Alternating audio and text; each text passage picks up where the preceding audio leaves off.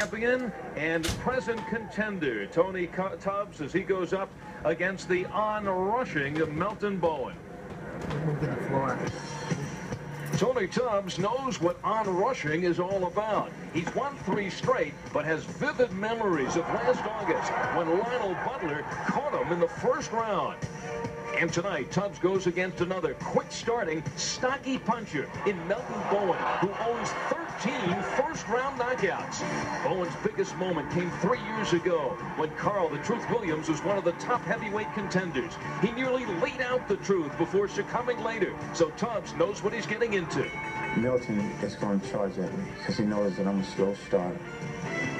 But what I'm going to do is just basically, I'm going to keep him at an angle. If I can keep him at an angle, I can always step around inside, so step around him. I would make him do more movement than he probably ever did in the first round with other fighters. But then, you know, I catch pretty good too. You know, I'm a pretty good blocker. He's going to come out with a lot of jabs and movement. But see, he can't move for 10 rounds. I know it. 235 pounds, he's not going to be able to move for 10 rounds. So what do you do? That's when I plan my attack. See, that's when I'm going to put pressure on him. If he throws 2, I'm going to throw 3. If he throws 3, I'm going to throw 6. Just keep that pressure on him. And you think your strength will finally find its mark? I think so. Tony Tubbs now has a top 10 ranking. 5 months ago, he defeated Jesse Ferguson, the man who has an upcoming date with Riddick Bowe. So where does that put Tubbs in the heavyweight picture? Riddick, just out of being the kind of guy I am, or just by him being champion of the world, ought to give him a title shot. I'm former heavyweight champion of the world, which the gentleman had 4 losses. 3 have been the world champions. My first, you know, my loss with Lionel Butler was a fluke. Well, outside that Lionel Butler fight, Tony Tubbs makes a case for himself. He was the first fighter to take Riddick Bowe the distance. Only he and Holyfield have accomplished that. He's now worked his way back into the top 10 at number 9. Do you see the day that Tony Tubbs will once again fight for the heavyweight championship of the world? In boxing, anything can happen. Yeah, I think it could conceivably happen. He is a fighter that is still very marketable. He is a former heavyweight champion of the world. He has a winning record. He is a big heavyweight with one of the last of the big, good left jabs. He is still very good as a fighter, very good inside the ropes. That is his home. He knows where he is, and he knows how to fight. And unlike some other former heavyweight champions, Tony Tubbs is fighting somewhat quality opposition. He certainly won't turn anybody down, and he is staying very busy.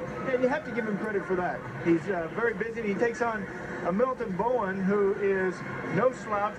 Melton Bowen takes a fight to his opponent, and he tries to make a war out of it, which could play right into the hands of Tony Tubbs.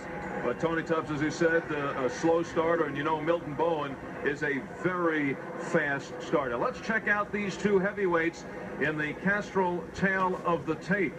And Tony Tubbs, at 233 pounds, is actually the finesse guy, the boxer. And the smaller 216-pound Melton Bowen is the puncher in this fight. But Tubbs, the boxer, has that 7-inch reach advantage, and he will be sticking the jab in the face of Melton Bowen. The rules here in Michigan are as such. Standing 8 count is in effect. 3 knockdown rule is in effect. Saved by the bell only in the last round. And the scoring is the 10-point must-scoring system. We're ready for the intros. So let's go up to Wally Jackson. Boxing fans, welcome to beautiful Auburn Hills, Michigan. Fight Night Incorporated is proud to present Budweiser Fight Night at the Palace, brought to you by Metro 25. And Budweiser, the king of beers, is proud to present 10 rounds of boxing in the heavyweight division. The man in control, our referee, is Sam Williams. Introducing first in the red corner, wearing the black trunks, weighed in at 216 pounds. As a professional, he has 25 wins, 3 defeats, 19 wins by way of knockout. From Miami, Florida, here is Melton Bowen. And his opponent in the blue corner, wearing the red trunks, weighed in at 233 pounds. As a professional, he has 33 wins, 4 defeats, 19 wins by way of knockout. From Redondo Beach, California, here is the former heavyweight champion, Tony TNT Tubbs.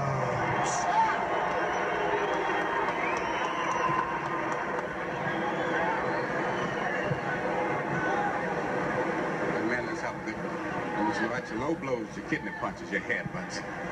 My commander break, I want you to take a full step back, with your hands up, protect yourself at all times. Good luck, man. The master technician in Tony Tubbs, at the age of 34, is one of the busiest heavyweights. This is his 5th fight in the last 8 months. And he is encouraged not only by what George Foreman and Larry Holmes have accomplished, but right now Tony Tubbs just wants to get into a championship fight like a Michael Dokes and a Jesse Ferguson and pick up some big money. I don't think he has any of the delusions of grandeur of becoming the world champion when you really sit down and talk to him, but he just wants to get there again. And there is Tubbs starting quickly with the jab, perhaps reversing the roles. He is the slow starter and Bowen is the fast starter. And he's been known as a slow starter. That has been the big knock against Tony Tubbs. Now he's trying to start faster, start quicker. Look, also starting fast is Bowen. Bowen said, I'm going to go right to him in the opening round, because this guy, he saw the Lionel Butler fight, and he said, this man starts off slow. If he can set his pace early, then he usually wins. But if I can get him off that, catch him in the first few rounds, this fight will be mine. And Tubbs at 34 almost got himself in trouble there. Took the attack with a big lunging right hand, and Bowen snapping back. Tubbs from that Butler fight, here he is at the age of 34, and he's still learning. He said, you just can't come in cold to a fight. And saw what happened, clocked. That was his first fight in 6 months. He had been out 6 months on one of his several suspensions due to cocaine. And right now it is Bowen putting what looks like a very unsteady Tony Tubbs here off the start. Bowen had his big chance against Carl the Truth Williams. You saw the highlights of that one, but he went into the fight a little overconfident. He says in this one he's confident but not overly. But against Tony Tubbs, certainly won't take any unnecessary chances, and maybe that's why he is basically stepping back here off the start. Unbelievable. 13 first-round knockouts owned by Melton Bowen. And he is a very fast starter. He has 19 KOs on his ledger. 17 of them have come in the first 2 rounds. And, that's something Tony Tubbs knows. Just looking to get through this first couple of rounds, and knowing also that Melton Bowen has never gone past 8.